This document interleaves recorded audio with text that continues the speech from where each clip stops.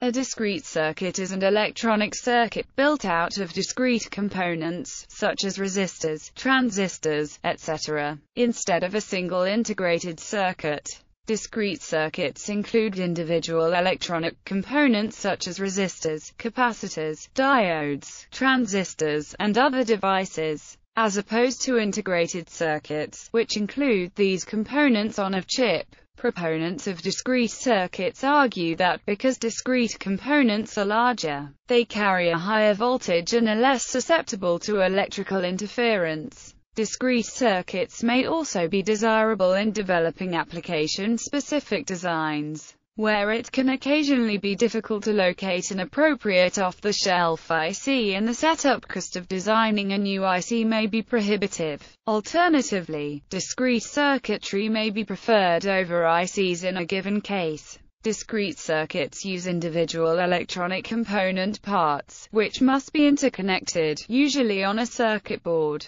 This method, however, increases the cost of the circuit. The board, assembly, soldering, and testing all make up a part of the cost. Components of discrete circuits are connected by wire of much greater length than the connections in an IC, and the speed of electricity is limited by the speed of light. So speeds required for modern computing are obtained through the use of ICs rather than discrete circuits. Discrete circuits tend to be formed of bipolar transistors, mainly, both the NPN and PNP kind. The circuit will use the transistors as well as diodes, resistors and delays to reenact such actions as those performed by linear latches, for example. Ultimately, discrete circuitry could be described as an alternative to the traditional computing, involving ICs. It differs greatly, in that system using discrete circuitry rather than ICs is less time-consuming to build, tends to be physically larger in volume, and is much faster at loading data. Although traditional computing is more popular, one cannot be said as superseding the other, and both, although designing and building is different, can both produce exactly the same computer system.